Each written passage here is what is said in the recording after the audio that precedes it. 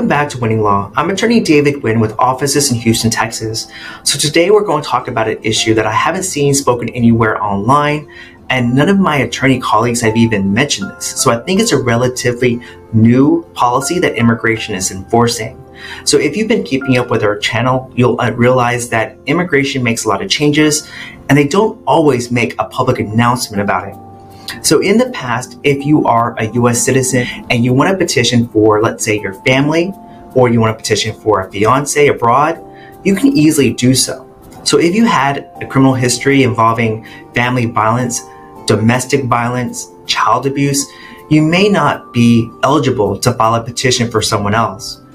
That was in the past. So lately, what I've noticed is that immigration is sending out requests for police arrests and court records for US citizens, even if they don't have a serious criminal history.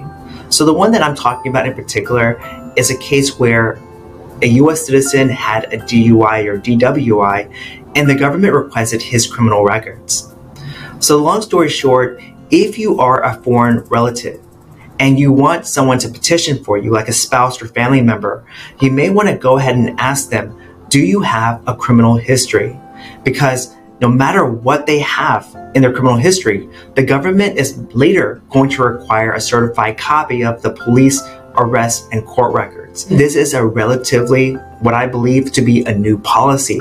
So if you go online and you try to research it, you may not find anything. But if you look at the screen, there is an example of a request for evidence asking for these records. So again, thank you for watching Winning Law.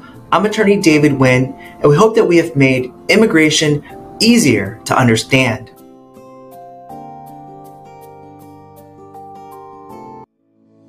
At David Wynn's Law Office, we are here to help you. We bring families together through immigration. And on the other hand, we help you find solutions. All your legal needs in the hands of people who care, who are there for you.